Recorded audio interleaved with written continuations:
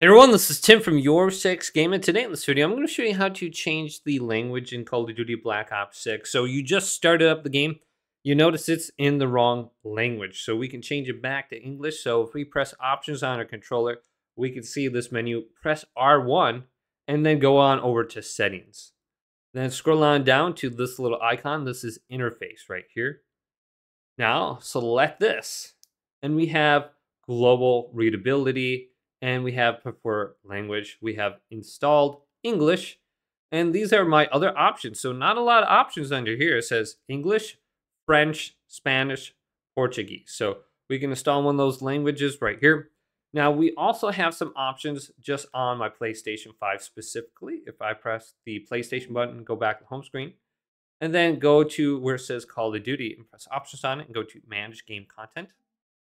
And under here, we can see all these different packs. Now, we usually have specific language packs under the add-ons. So if we scroll on down, we have the language data, Spanish, English, Portuguese, Brazil, and French right here. So we can install these or delete them. So we got the in-game options as well as the PlayStation 5.